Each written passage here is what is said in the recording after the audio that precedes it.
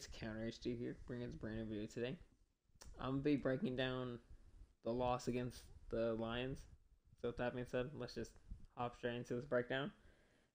There's a lot that could be said, and a lot of it is just really bad on our part.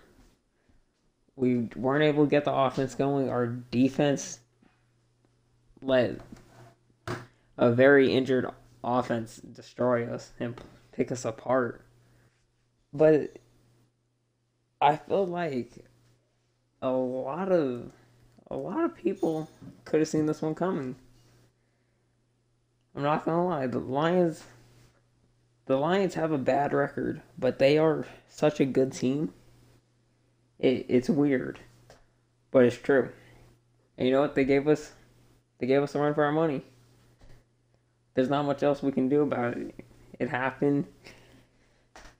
Didn't really go our way, but we got a 6-day week, and we got to prepare for next week.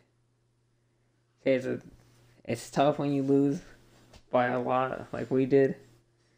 It's very tough when you let a former divisional rival will just put up numbers on you.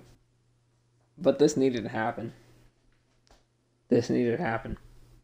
Losing to the worst team in the league, like I said, by record. Not actually the worst team in the league. This had to happen, though. It is absolutely necessary to us. We had to be humbled and punched in the face. We had to, okay? We are about to go to playoffs where most of our players haven't been. And we think we're just rolling. We had to hit that roadblock. And ultimately, what is this going to do for us? It's going to make us a better team. We're going to fix our mistakes. You see, we're going to get ready for our Christmas Day game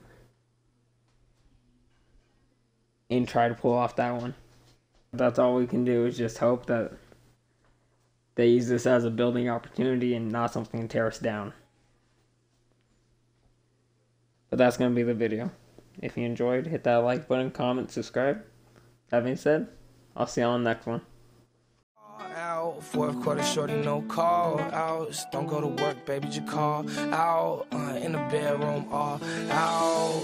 Perks on the counter, I can't wait to take them. Blunts on the counter, can't wait to face it. Bad little bitch, yeah, she be my favorite. All my songs, they all on her playlist. I don't really know how to say it, but I'ma say it. I don't really know if she take it, but she can take it. I don't slow it down unless I'm in the Matrix. Presidential brain, that bitch like Sarah Palin.